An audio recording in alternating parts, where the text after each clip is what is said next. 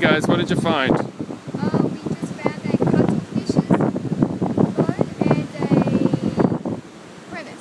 Pumice. Sorry? Pumice. Found a pumice. Harrison, are you doing good?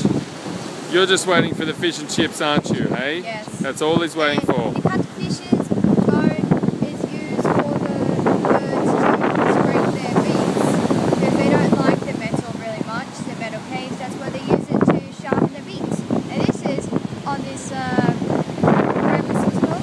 Pumice. Pumice is it has a blue dye that is makes it in the old days.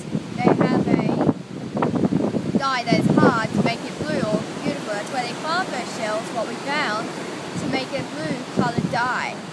And this has dye on it. What we found now is purple or blue purple. Now. Good. Very good. So bye. Now.